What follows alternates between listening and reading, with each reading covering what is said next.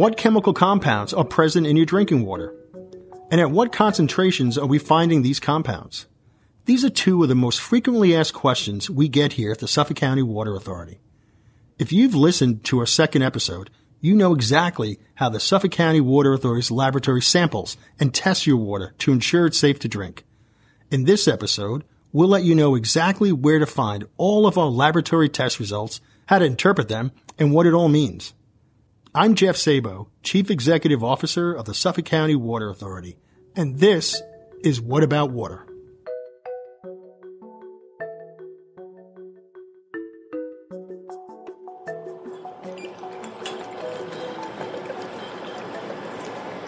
So we're back at the SCWA laboratory today to talk to Laboratory Manager Chris Niebling. Chris, when it comes to the Consumer Confidence Report, how can people find the water quality data that's specific to their neighborhood? I know it's broken up by distribution area, but how do I know what distribution area I'm in? Yeah, the easiest way to see the CCR report is to go onto our website, and that is www.scwa.com. Once you find and get onto the website there, you would click on a link for water quality reports. That would then bring you to the CCR section. And you would scroll down to the most recent report there and click on that link, and that'll bring you to our CCR page. While you're there are two boxes. The first box, if you click on that box, will take you to the full report. It's about 53 pages long. You can scroll through that report, and midway or towards the back of the report, you will find a section where your towns are located. You can look up your town, and then your associated distribution area will be found there. Once you find that, you can then go to the back of the report, and the data is all there as per your distribution area. The second link or button there, if you click on, is probably the easiest way to find your data. That will bring you to an interactive map where you can actually type in your street address. It'll bring it directly to your home, and then the distribution area report will pop up, and then you can go through that report when you're ready. Excellent. So that contains every compound the Water Authority tests for and all of our results. Chris, what are the compounds that the average resident should be concerned about when they open up the Consumer Confidence Report? In my opinion, I would be looking at what we call emerging contaminants. These are relatively new to the system, and basically, in my opinion, you would not have a lot of data on these particular emerging contaminants. There are not a lot of toxicology reports out yet, through the government or through EPA. So those are the type of contaminants that I would be looking out for in our CCR report. If you listened to our last episode about private versus public water, then you know SCWA's internal standards for water quality meet or surpass all New York State or federal regulations. And that goes for the emerging contaminants as well, like the ones Chris is referencing here.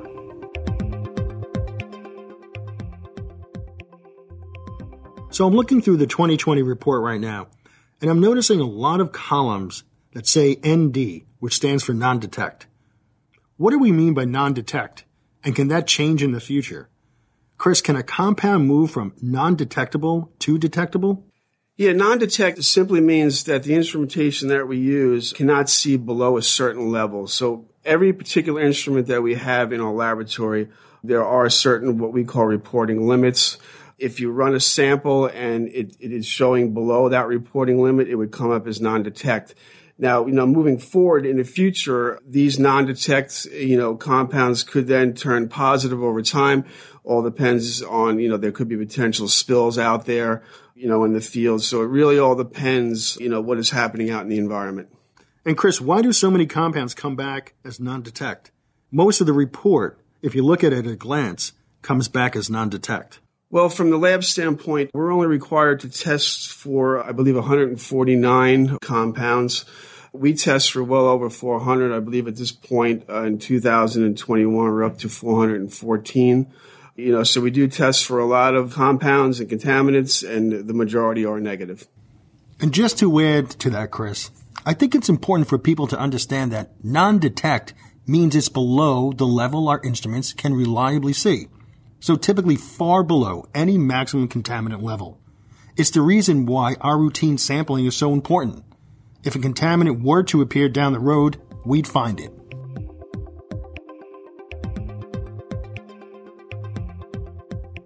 So I'm looking at these values, but can you explain what units SCWA is using here? And give us an idea of what those units mean. How can you quantify what we're looking at? Yeah, in this report, there's basically two units of measurement. The first one being milligrams per liter or parts per million, and the other one is micrograms per liter or parts per billion. Just to kind of put it in layman's terms, where you see 1 part per million is basically equal to 1 second in 12 days. And then where you have 1 part per billion, that is 1 second in 32 years. So you can see the difference between milligrams per liter and micrograms per liter. It is a huge difference. We even go down to parts per trillion, and that's even 1 second in 32,000 years, but you will not see those units on the report. We actually do a conversion from parts per trillion to parts per billion just to make it easier to view.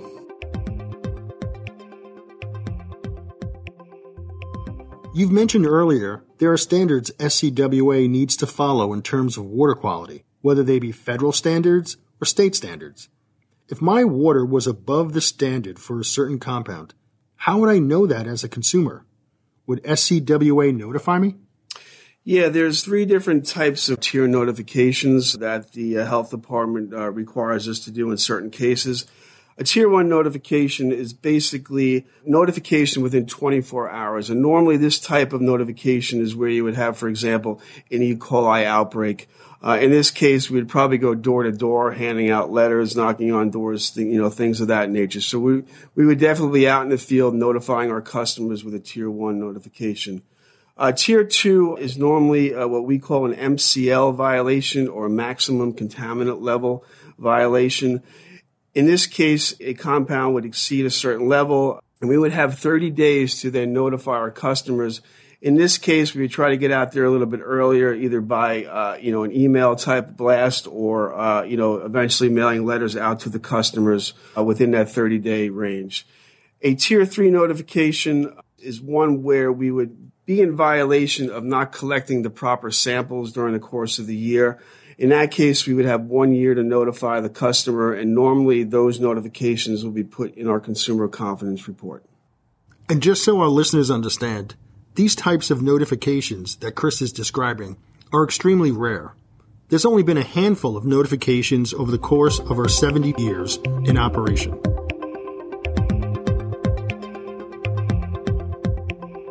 So as I look through here, I notice there are different categories of compounds.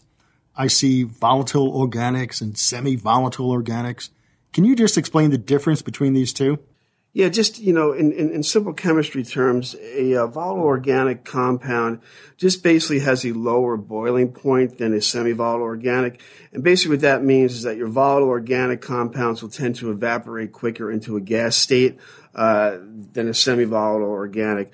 A couple of examples of volatile organics are degreasing solvents, dry cleaning solvents, gasoline derivatives. Your volatile organic contaminants will have more of an aromatic smell also. And your semi-volatile organics are, examples would be your pesticides and herbicides.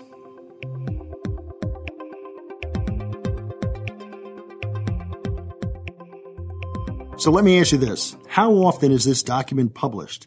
And as a consumer, how do I know when this information becomes available? This document is published every year in May. The health department requires that we get this out by May 31st.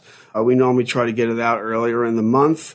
It would be then, published on our website. In terms of, how you would know it is coming out, you can always check back in from time to time on our website, and there'll be notification on there. Chris, we've had customers in the past who've contacted us and said, I'm looking through your water quality data, but I'm having trouble navigating the document. If someone is having trouble interpreting this, is there anything we can do to help them? Yeah, if you ever have any questions in terms of the CCR report, you can always call our customer service line at 631-698-9500, and they will transfer you over to one of our project managers to answer some of these questions.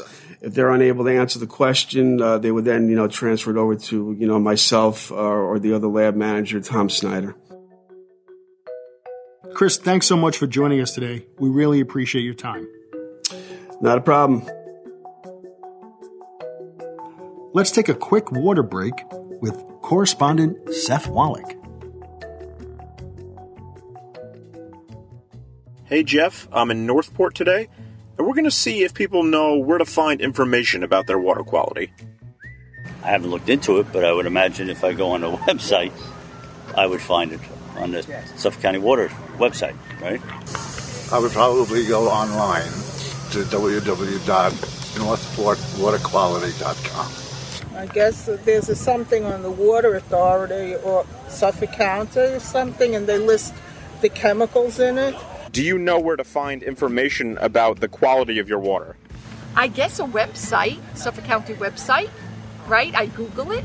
That's all I know. Then when I get there, I'll scroll around, right? I would Google it, and I'm sure I would find it eventually. Would I go to Suffolk County Water Authority? Absolutely. Maybe I'd Google it, but I have no idea otherwise. Quality? No. Well, I would call the water.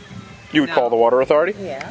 Yep. Yeah, I would assume that, I would have to find out on the bill who to call.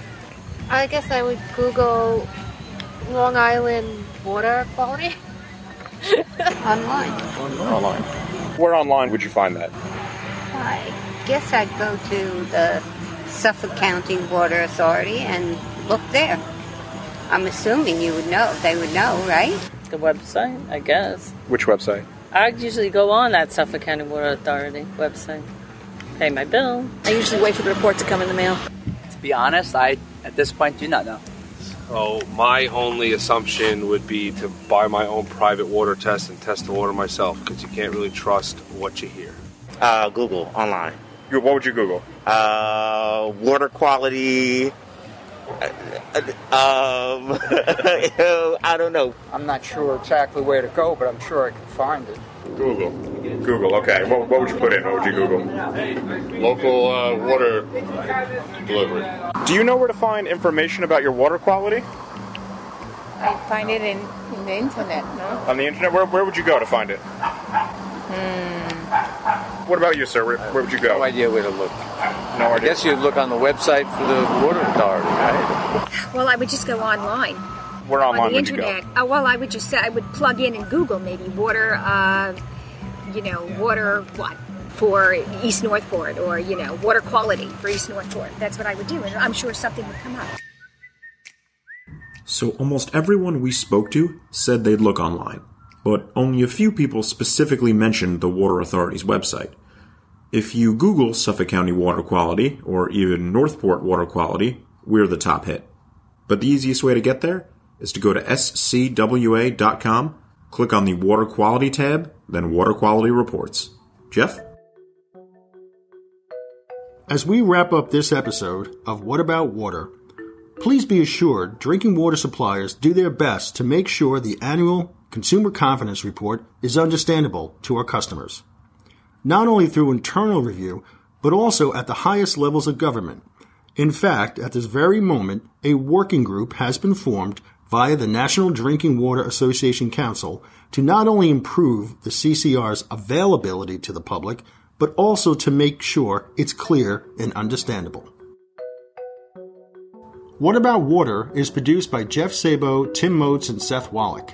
This episode was edited and engineered by Seth Wallach. Be sure to follow the Suffolk County Water Authority on Facebook and Twitter. Until next time, I'm Jeff Szabo. I'm more into the Long Island Water podcast. Oh, yeah, the Suffolk County Water podcast. Yes, I'd love to be a guest on that one.